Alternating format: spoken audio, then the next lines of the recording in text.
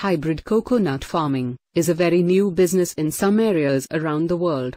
Many people are already doing this business and making good profit because both demand and value of coconut and its products are very high.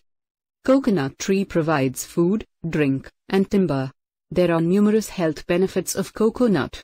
The liquid that is found in green coconut or coconut water is very nutritious. At the same time, its pulp is used for eating.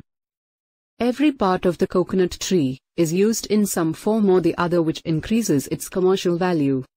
Coconut cultivation has been economically more profitable for a long time, because once you start cultivating it, you will get fruits for many years.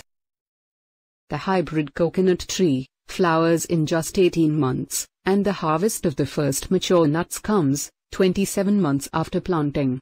Hybrid coconut tree, when reach 4 years old and older, then the trees produce on the average 250 coconut per year.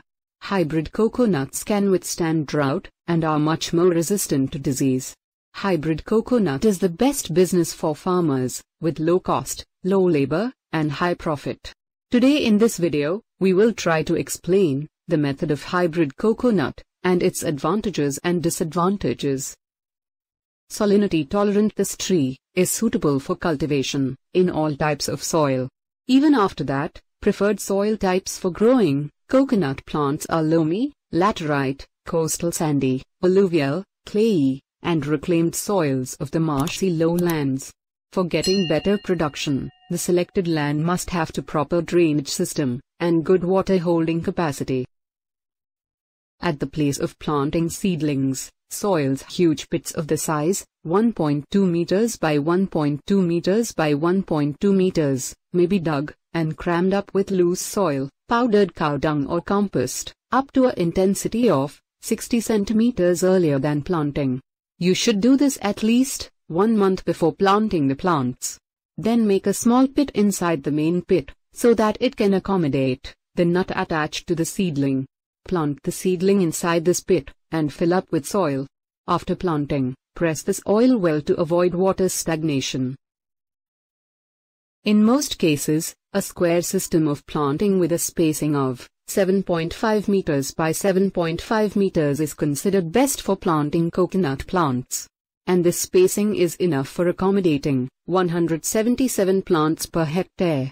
Although many different spacing is applied in many different areas around the world, the transplanted seedlings should be shaded and irrigated adequately during the summer months. Also provide staking, so that winds may not uproot the young seedlings. For the first 2 years after planting, irrigate the seedling twice a week during the dry summer months. Shading is a must to the transplanted seedlings. Every day maturing from the primary year of planting is crucial to gain higher productiveness. For coconut, 20 to 50 kilograms organic manure need to be implemented in step with palm, in keeping with 12 months with the onset of southwest monsoon, whilst soil moisture content is high.